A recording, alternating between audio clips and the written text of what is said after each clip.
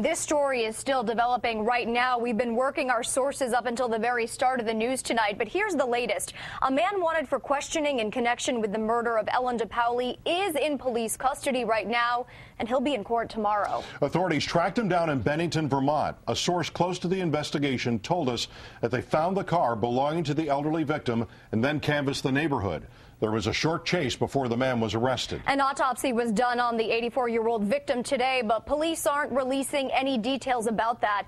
In fact, neither police in North Adams nor the Berkshire County District Attorney's Office have said much of anything about this murder, and that's despite many fears from neighbors. DePaoli was found dead in her home on Walker Street Tuesday night.